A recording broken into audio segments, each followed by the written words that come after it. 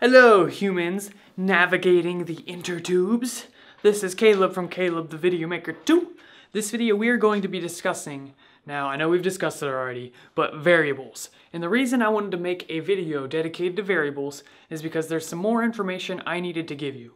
That being said, I'll try not to be redundant, so this video might be a little bit short. Variables are used to temporarily store some value. So think of them as a box that you can put stuff in, like a number, for example. One thing I wanted to make sure we have clear is the difference between declaring a variable and initializing a variable. Declaring is when you say, hey, this variable exists, such as this. Initializing is when we assign a value to that variable using x equals something. This here is known as the assignment operator. So you can literally think of it as assigning the value 5 to the variable x. That would be the equivalent of putting a value into the box. You can declare and initialize a variable in one step, like this. This is the declaration, and this is the initialization with the assignment operator. Now, you always want to make sure to initialize a variable before you try outputting it or using that variable in some kind of math expression or something like that. If you don't believe that this is important, try outputting an uninitialized variable. So you can see here, we are outputting x and a new line, but if we never initialize this, give this a try and see what happens. You'll quickly find out that uninitialized variables basically just output garbage, and that is not the kind of thing we want showing up in our application. So make sure you always remember to initialize your variable. If possible, initialize it at the same time as declaring it like we did up here.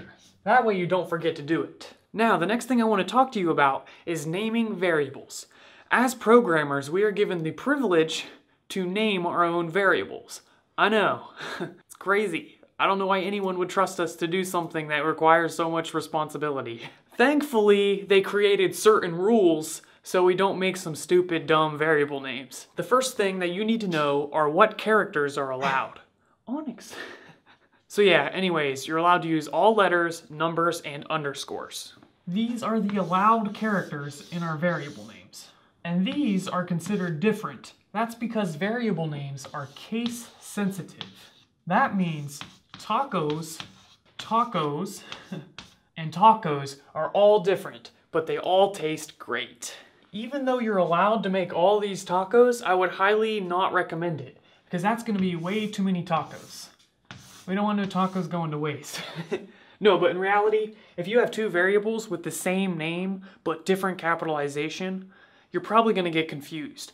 Unless there is some kind of known convention, like, oh, if it starts with a lowercase letter, it means something, and if it starts with an uppercase letter, it means something else. Then you might be able to distinguish.